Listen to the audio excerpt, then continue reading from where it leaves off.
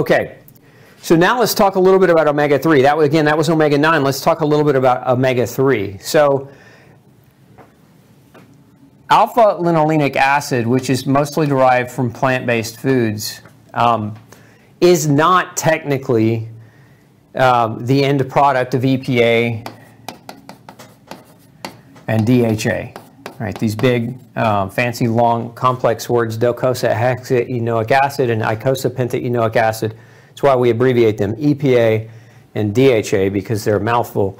But this is plant-based, and this in and of itself, to become largely beneficial, has to be converted, okay? And that conversion predominantly occurs here. So we get alpha-linolenic acid, which converts into EPA, and it's done through this enzyme, right? So this conversion occurs through an enzyme that requires these nutrients, B3, vitamin B6, zinc, and magnesium. So a lot of people ask, well, okay, I actually have already seen this question in the feed. I'm allergic to fish. There are plant-based sources of alpha-linolenic acid, but if you don't have enough B3, B6, zinc, or magnesium in your diet, then you can block the conversion of ALA to EPA. And remember, EPA has very important functions. And so it's important, again, to understand there's a biochemistry that occurs. There's a conversion that occurs. It's not just about, you know, eating plant-based sources of ALA and wishing for the best. Sometimes in people that are very sick, who have malnutrition, and we see this a lot with people with gluten sensitivity, magnesium, zinc, and B vitamin deficiencies, can lead to a reduction in the ability to actually generate or make EPA from alpha-linolenic acid, again, which is the plant-based source of omega-3. The other thing that's important to know is that this enzyme is blocked by alcohol. So if you're a heavy drinker, even that one glass of wine a night, right? And I see this a lot. Get this a lot actually in vegetarians. It's not that people can't be vegetarian and it be a safe diet, but if you're a vegetarian and you're drinking alcohol on a daily basis, you're going to have a harder time getting adequate EPA, and this is going to potentially lead to increased risk for heart disease. And most vegetarians I talk to, one of the biggest reasons we hear people go vegetarian is their doctor told them they wanted them to reduce their risk of heart disease. But again, they also tell them to drink that glass of red wine every night, and so you're now inhibiting the enzyme that helps you get here, and that is going to increase your risk for heart disease. We also know that trans fats will block this enzyme from working. So that's your hydrogenated fats. Predominantly, we're not using those or seeing those being used as much today as we were 10 years ago, but these are the oils, the hydrogenated vegetable oils, the shortening, the Crisco, things of that nature that are commonly used in baking. So these types of fats, again, they inhibit this enzyme from doing its job to convert into EPA. We know that protein deficiency can restrict this conversion, and we know that steroids, so if you're taking like glucocorticoids,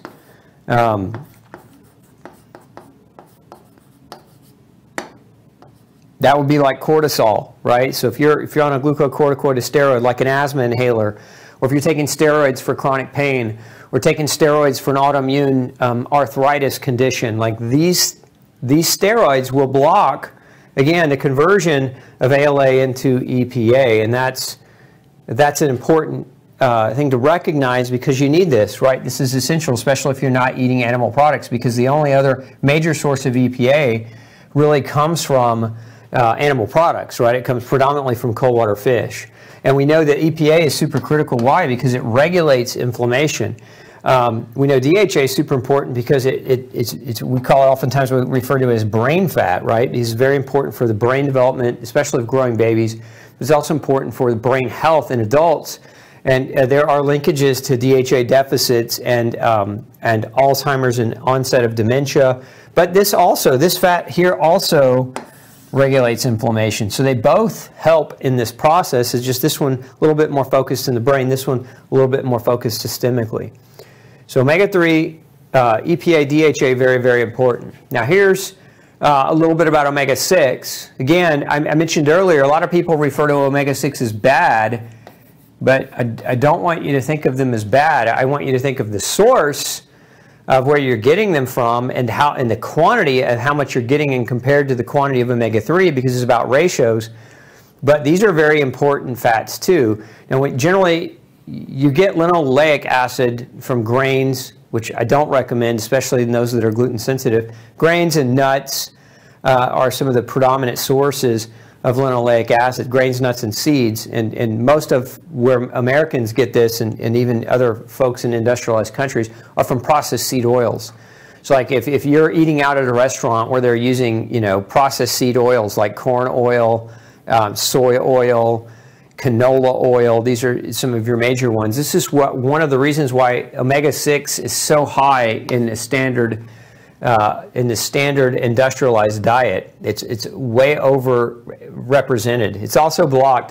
So linoleic acid comes in through those things, and then it has to be converted into this very helpful type of omega-6 called gamma linoleic acid.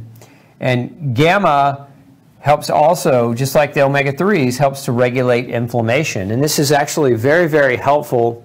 Ladies, it's very, very helpful if you have premenstrual symptoms, you know, aggressive cramping and pain around your cycle. This type of fat can be very, very effective and very, very helpful at modulating that because of its effect, in the production of prostaglandins.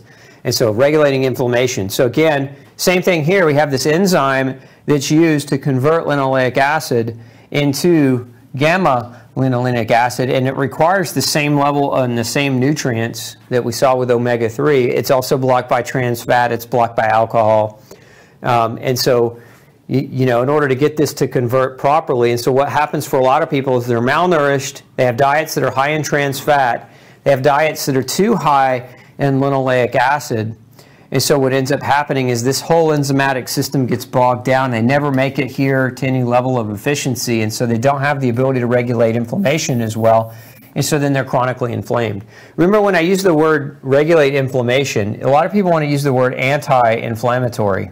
What's the difference between regulating inflammation and being anti-inflammatory? And anti-inflammatory is something that generally will tend to block inflammation. And I think it's important to differentiate what I mean. So there's anti,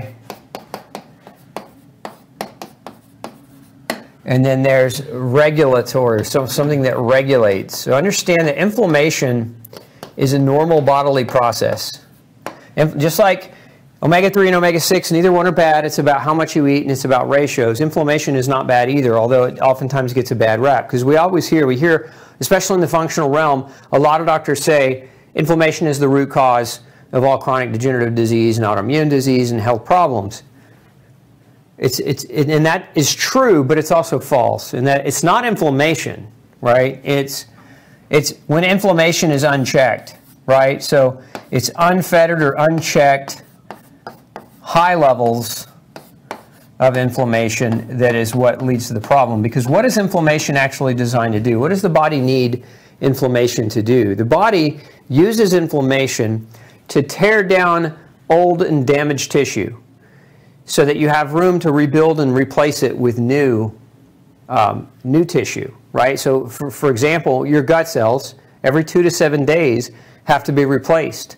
Well, how do we get rid of the old ones?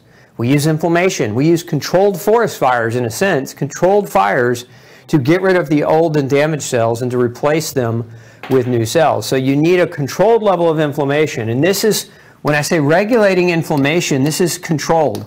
This is controlled and intentional and on purpose. And we need things that can regulate that inflammatory process. Okay, again, very, very different than using the term anti-inflammatory, because anti-inflammatory typically means that it blocks the chemical process of inflammation. And so where this term really is largely used, anti-inflammatory, is in pharmaceutical, right? So pharma produces there are a lot of different drugs that actually block the chemical process of creating inflammation. And why is it a bad idea? It's a great idea in the short term if you've got somebody in such acute pain that they can't function, and But where it becomes a problem is understand that inflammation is part of the healing cycle. It's part of the healing process. And if you don't go through it and allow it to happen appropriately, you actually impede healing. You don't, just because you feel better doesn't mean you're healing better. And that's an important thing to understand, because the chemicals that are made, so inside of your cell membranes, you have omega-3, omega-6, omega-9 fat. Okay, inside of your cell membrane. So going back to what I showed you a minute ago, in this membrane you have these types of fats. You also have an enzyme called COX, cyclooxygenase. If you've ever heard of a COX inhibitor, these are drugs like Vioxx and Celebrex. Vioxx was pulled from the market. It was an anti-inflammatory COX inhibitor that was causing heart attacks, and it killed thousands of people before they actually fined the company, which by the way is Pfizer. They were fined, I think it was $2.8 billion for lying about their research, for hiding the fact that they knew that particular drug was detrimental. It's the same company, by the way, that's making those shots that everybody's running to get. It's the same company that paid the largest fine in American history for lying and murdering and damaging. It was a criminal penalty fine.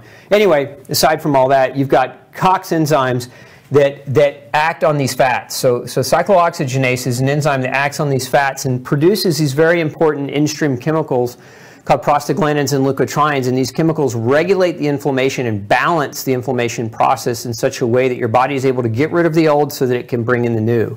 And so again, when you block that enzyme, and guess what else blocks that enzyme? Ibuprofen blocks that enzyme. Predominantly your non-steroidal anti-inflammatories block that enzyme from doing its job, and that's why they actually stop pain.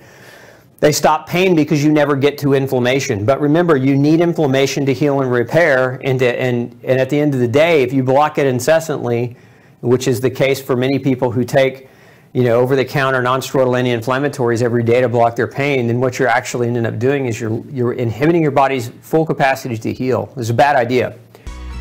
Hey, don't forget to check out the rest of the series right here. Make sure you hit subscribe below. And as always, thanks for tuning in.